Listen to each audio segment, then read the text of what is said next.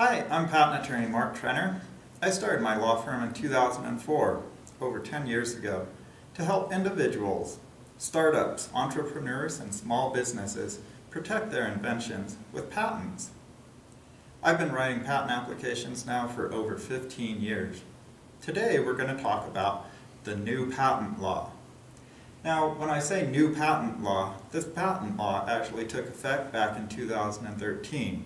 But by patent law standards, which hardly ever changed the past 100 years, 2 years ago is still considered a new patent law.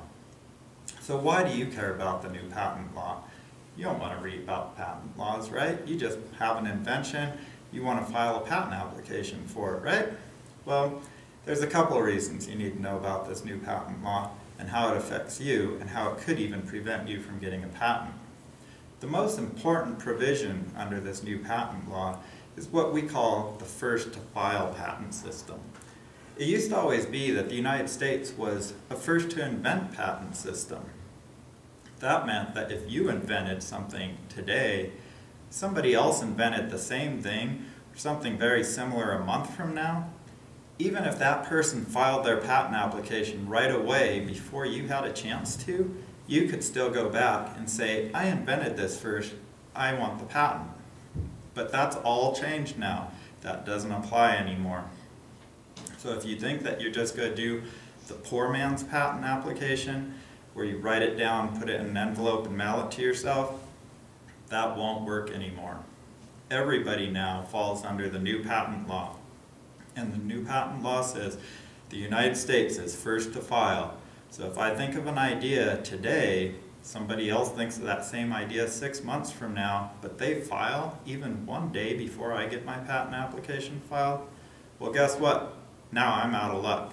Where under the old law, I used to be entitled to that patent still, under the new law, that's not the case.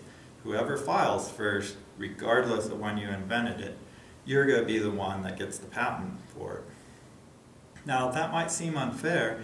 It might seem like, well, hey, can't big companies just file patent applications every day?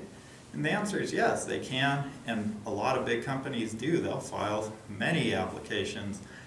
They'll just file to get a filing date. Can you do that? Probably not, unless you have a huge budget. But what can you do? What you can do is talk to a patent attorney as quickly as possible once you know that you have an invention that's worth protecting, something that you want to pursue a patent for. Talk to a patent attorney, find out what the steps are, find out what the costs are, make your budget, and if it's something that you're serious about pursuing, get it filed in the patent office as quickly as possible. Does the provisional patent application count under the first to file? Yes, it does. So maybe that's a good option. You might want to consider filing a provisional patent because you can get it done pretty quickly, fairly inexpensively, and you may even be able to make some changes and file a second provisional patent application, all without losing your rights under the new patent law. So my name's Mark Trenner. I'm a patent attorney.